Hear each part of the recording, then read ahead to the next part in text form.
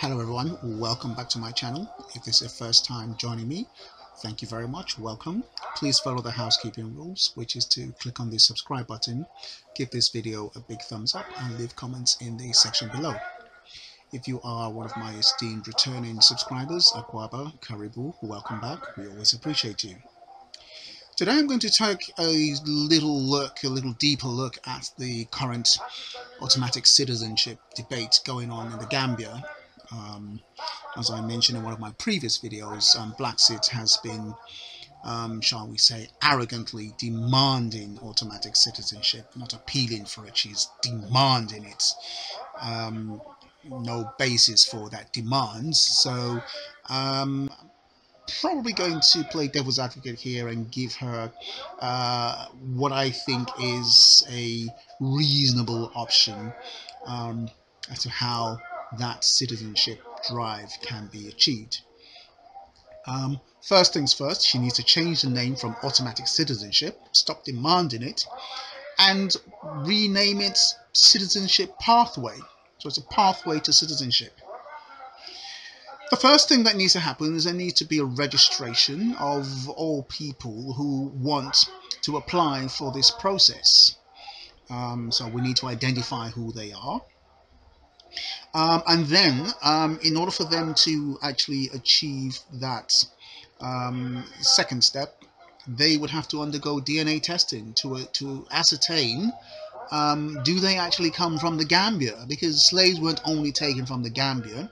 Slaves were taken from Ghana, Republic of Benin, Cameroon, even as far south as Angola. So we need to trace the heritage. And that would be one of the 50% of the actual process, would be identifying where you actually originate from via DNA. So you cannot apply or request automatic citizenship as a convenience because the Gambia is the cheapest country in Africa, therefore that's where you want citizenship.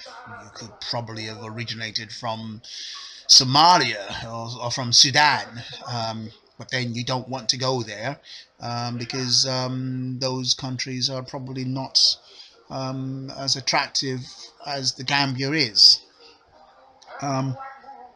So once we've identified the people who want to apply for the pathway to citizenship, we've done the DNA, we've established that they actually are descendants of the area in question, then we need to have them vetted. And why do I say vetted? Yes, we do need to have them vetted. We do not want unsavory characters who feel that they are owed a debt to suddenly turn up in the Gambia or any other African country en masse with the things that the baggage that they brought with them, or the baggage they carry with them. So ex-felons, rapists, murderers, drug dealers, domestic abusers, criminals, basically. I mean, it depends on what you call, I mean, we're talking about felons, so serious people who have committed serious crimes, we definitely don't want them in Africa, please keep them where they are. The next thing I think people need to also realize is we have no social security in Africa. So if you're moving to Africa, you need to have the finances to look after yourself, because the last thing we want is people coming who are broke to Africa and looking for handouts. We've seen that with several YouTubers who've arrived in the Gambia broke, and next thing they do, they set up a PayPal, a GoFundMe, and beg for money. We can't have a nation of beggars. To get around that, I would suggest that each family who is relocating, and the key thing is about families, about family reunification. So Diasporan Family Reunification Act.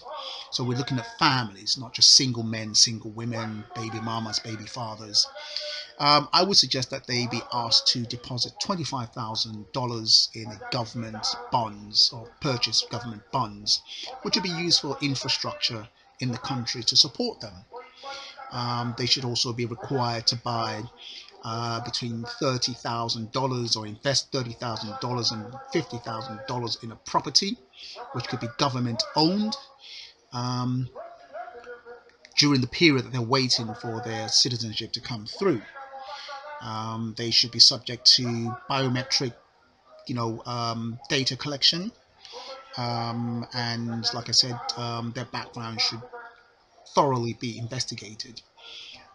So we're not talking about just having people turning up and saying we want automatic citizenship. We demand an automatic citizenship. The question then becomes, are you going to bring anything to the country, or are you going to become a liability to the country? I look at my compatriots from the Caribbean, Jamaicans. In Gambia, there are lots of Jamaicans who are making waves. They are owning businesses, restaurants, bars, hotels, investing in the country and quietly getting on with it. None of the on Facebook, on YouTube, asking for donations, talking down to the people and requesting things. So that's what I believe. I believe that we need to look at certain things that the new citizens would bring to the country, as opposed to want to just come buy up the land and sit on the land and sell the land off to, Joe Bloggs, who's back in the States. That is not what is going to help the Gambia. So if 100,000 citizens came to the Gambia, could the Gambia take care of them? I think not. Anyway, that is me for today. If you have any comments, leave them in the section below.